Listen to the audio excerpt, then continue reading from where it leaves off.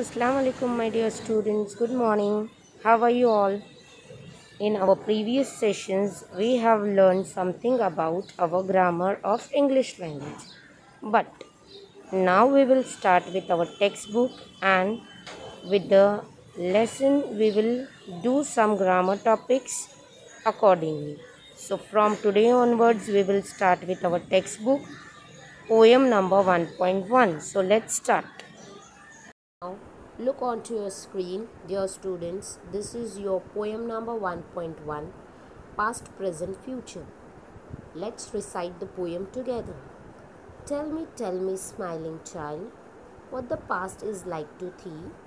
An autumn evening soft and mild, with a wind that sighs mournfully. Tell me what is the present hour, a green and flowery spray, where a young bird sits gathering its power to mount and fly away. And what is the future happy one? A sea beneath a cloudless sun, a mighty glorious dazzling sea, stretching into infinity. And this poem is written by Emily Bronte. This is the poet of the poem. So this poem you will going to write one time in your notebook, and hope you have enjoyed this session.